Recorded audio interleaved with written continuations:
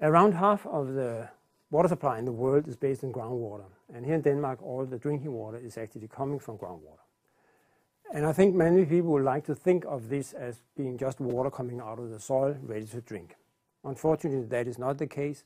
There are a number of characteristics with the groundwater. It is typically anaerobic, and it often contains a range of compounds that we certainly don't want to drink.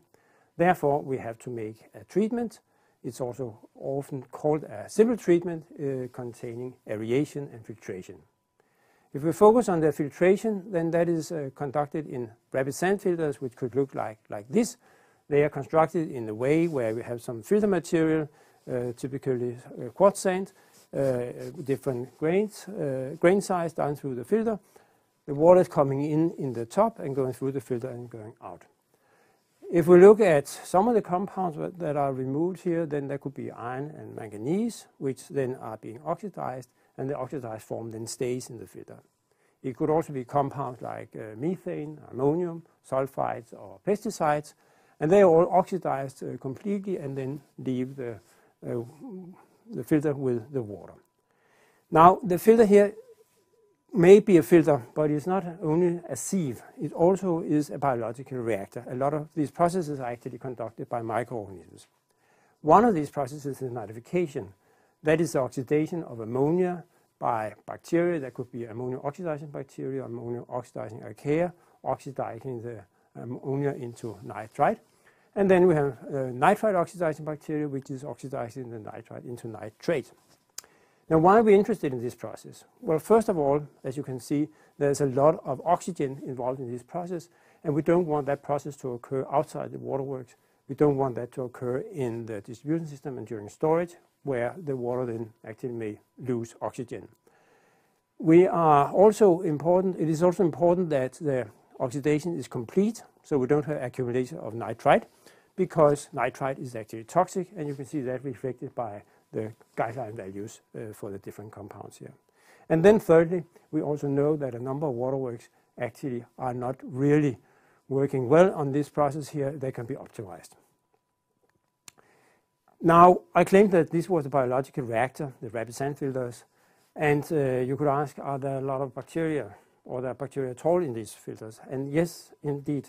Actually, the number of bacteria per gram of filter material is the same as you will find in garden soil.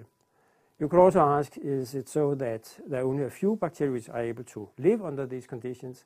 And, well, we investigated 5 different waterworks, filter material from waterworks, as you can see here. And what you can see is that actually it is a very complex microbial community we found. You can also see that there are differences between the different waterworks. And you can certainly see that this light pale here is reflecting one group of bacteria, the Nitrospira, which actually is involved in the nitrification. And it was a surprise that it actually was so dominant as it actually was. So a lot of bacteria here. If we look at the process, the ammonia oxidation and ammonia removal, then one way would be to look at how the concentration is developing down through the filter. And you can see that the concentration is being removed, the concentration is going down, and the ammonia being removed in the top of the filter. And then you could ask, well, what about the lower part here? Is that a surplus capacity?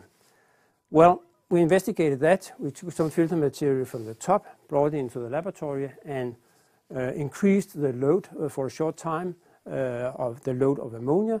And then we actually saw that, well, when we did that, we also increased the ammonia oxidation rate. So yes, in the top there was a potential for increasing the rate.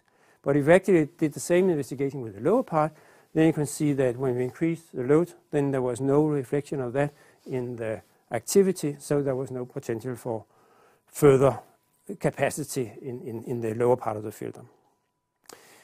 What if we try to stimulate the filter in various other ways? We investigated that in a pilot column like this. We increased the load for a longer period.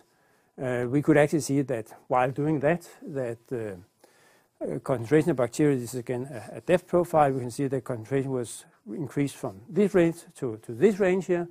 But in the minute we added phosphorus, then we could see that the rate was really going up, and we can also see that got much more bacteria in this case.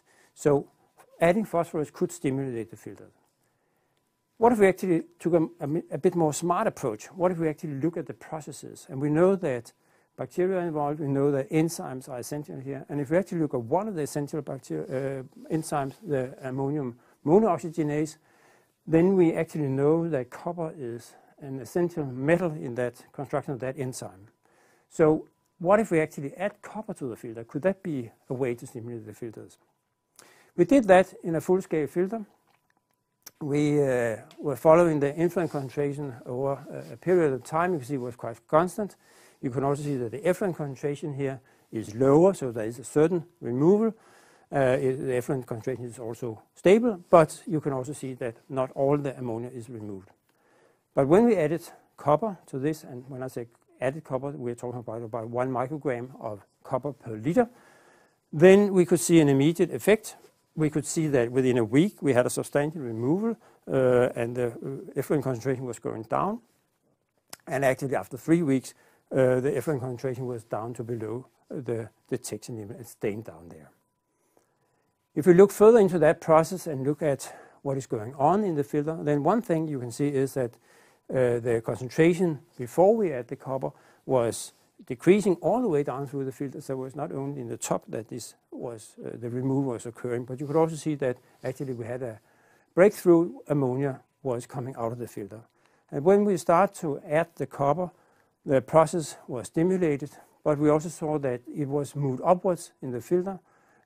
So we actually moved it all the way up to that the main part was removed here and nothing was coming out through the filter.